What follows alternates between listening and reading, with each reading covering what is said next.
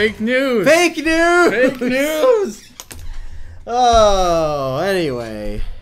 Welcome Wrong. to ICBTS, where we're going to do a long-awaited edition of What Pissed Off Kyle this week. We haven't been doing this as often. It's been, well, because... Or What Pissed Off Brett this week. We've had our own agendas as of late. I feel like there hasn't been as... Yeah, we've had other things going on. Plus, I feel like there haven't been as many things, like memes that or anything that have, like, triggered me to that degree. It's just been real life. Yeah.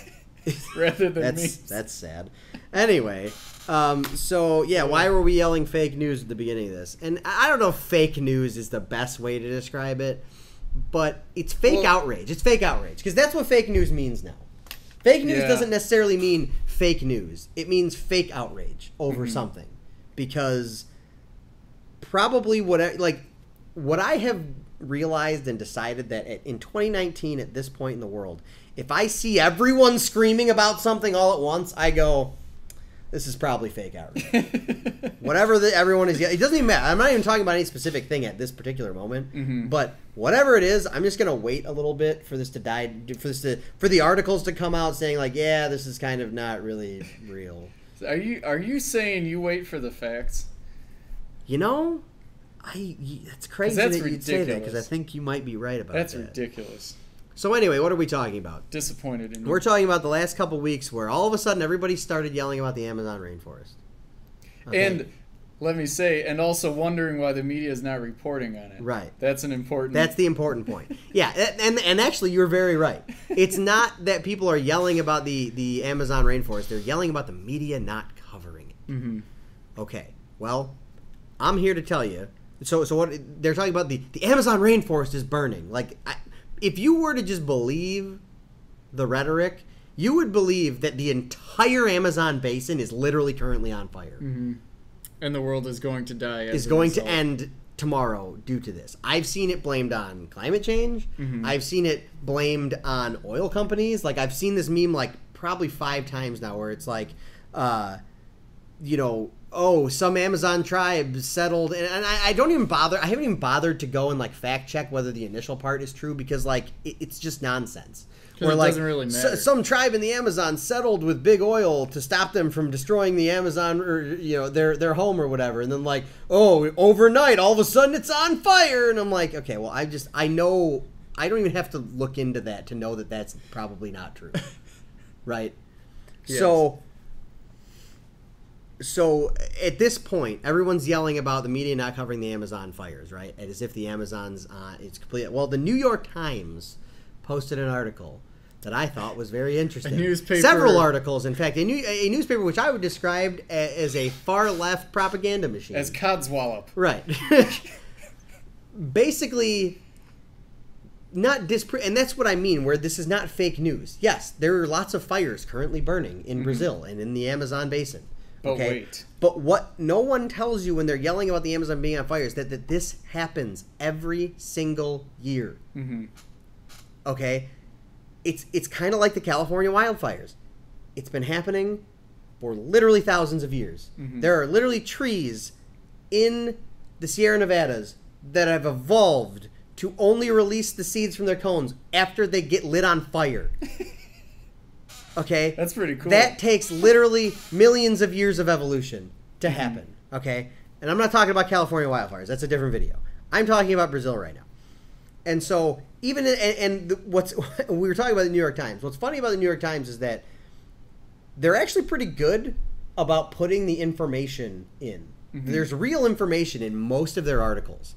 The problem with the New York Times is they do a bunch of editorializing around the information to skew it in one direction, right? So in this article I'm talking about, they were basically interviewing the head of the farmers union in Brazil. So actually, before I get to that, so the point is that these fires happen pretty much every year, okay? No, not pretty much. They happen every year, and most of them are a result of farmers clearing agricultural land of the crops to begin the next planting season. To re-enrich the soil. So they're mostly areas of the Amazon that are already deforested, that have already had the rainforest cleared for farmland or beef production or soy production or whatever it is. and they burn all of the chaff and the leftover stuff to re-enrich the soil and move on to the next crop. And yes, you've seen the pictures. There are parts of the rainforest that are on fire, which is a result of it being the dry season, which is exactly what happens in California and things like that. Okay? So the reason this annoys me is not because it's not because I want the Amazon to be on fire, right? I don't want the Amazon rainforest to be on fire. But I want the anger and outrage to be focused in the correct direction. You shouldn't be just simply yelling and angry because the Amazon is on fire. Because that's naturally, just like you shouldn't be mad and angry that there's a forest fire in California, because that is a natural cycle, right? Okay, so the question we need to ask is, why are the fires burning? What is the reason? All of these big specific, but nobody talks about that. They just yell and make up conspiracy theories about oil companies. You see it's on fire, stop there. Let's bring buckets. Right. And so what's interesting about this is that, people say, oh, well, it's way worse. And that's what it says in New York. It's worse than in decades. But if you look into that a little bit, and actually Tim Pool, which we will link his video below, did a really good video on this topic, delving into a lot of the specific numbers. I don't want to necessarily rehash in here. But basically, they say, oh, it's worse than it's been in decades. But that's based on an average. So, they basically averaged all the years from the last, 10 or 15 years, and then said, well, yeah, this is way worse. Well, yeah, but on an individual basis, it's kind of in the middle. There have been years that over the last 10 years that had way more fires than there are now. There have been years that had way less. So when you average all those years together, it brings it to a number slightly below what we have now. But that still leaves it kind of in the middle. Right? So that's how they editorialize and make you think that it's way worse than it is. Right? So the other thing they do, which I thought was interesting, is that they interviewed the head of the Farmers Union at the beginning of this. And he basically said, I don't understand what everybody's yelling about. We literally do this every year. We do this to clear space for agriculture and whatever. Feed you Americans. Right. But they editorialize that by saying, I have it pulled up here. Let me, because I want to read it specifically. So they say that they add the line, he considers. So they say, he considers the fires burning in the region a normal part of life. But he's just as if to imply from my ivory tower in New York City that he doesn't know what he's talking about. He's just a poor, stupid farmer in Brazil. How could he be smart? And he thinks this is a normal part of life, but he's insane, and clearly this is ludicrous, right? So yeah, they editorialized heavily on that one, in my opinion. And so what's funny to me about this is the reaction. Basically, Brazil has said, F off. Okay, the president of Brazil has said, the G7 summit, said that they were going to give, I can't remember, $7 billion to help with the fires, and the president of Brazil raised it, yeah, no thanks. We don't need it. We don't need that. And the farmers in here interviewed, basically all the people in Brazil are saying, yeah, can you just go away? We're not interested. We're not interested in your colonial mindset where you want to tell us what we can do with our land. It's basically a bunch of eco-terrorist Americans going to Brazil saying, you gotta stop. You can't develop your land. We developed all our land to get to where we are, but you're not allowed to because we need you to be poor and so all these trees so we can save this. On a smaller scale, it's you having a fire in your backyard and your neighbor is super uncomfortable with it for some reason and calls the fire department. Right. It's like, you need to put this fire out. And the fire department just shows up and starts hosing down your campfire and you're like, what are you doing? Right, it's that. Okay, so we can have long discussions about soy production and beef production and whether and deforestation and whether it's sustainable and all kinds of environmental impact conversations.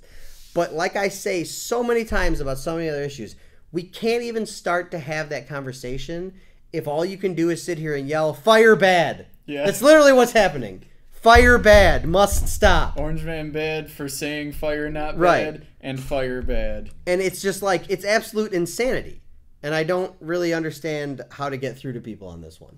Because, if you want to help with the fires, there are lots of things you could do. You could stop eating beef. You could stop eating soy, because those are the main drivers. But, the Brazilian farmers have said, we don't really care about you as Americans. They said at the end, his direct quote was if you don't want to buy our stuff, we'll sell it to China. We don't care. That's the point. People should be allowed to develop their land how they want. And sure, we can have conversations about, you know, and that's to me the other funny part of this is people always, you know, yell about deforestation. Oh, we got to stop cutting down trees to build our houses and stuff. And it's like, well, you understand that the deforestation comes from agriculture, right?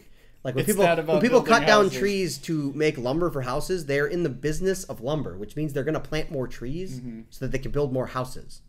People in the agriculture just cut it down and get rid of it. They don't want the trees, right? So yeah, we should be in favor of genetically modified organisms and fertilizers and all kinds of these things that most environmentalists yell and are scared about, because that will let us have less agricultural land, which will not have to cut down as many trees. It's literally that simple. It's that easy. Done. I fixed it. It can't be this. We're done. It's over.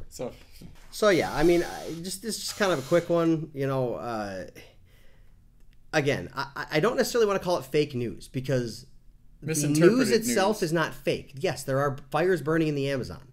What's fake about it is the outrage, because people are acting like this is not something that happens every year, that this is somehow, you know, way worse than it ever has been, which is not true.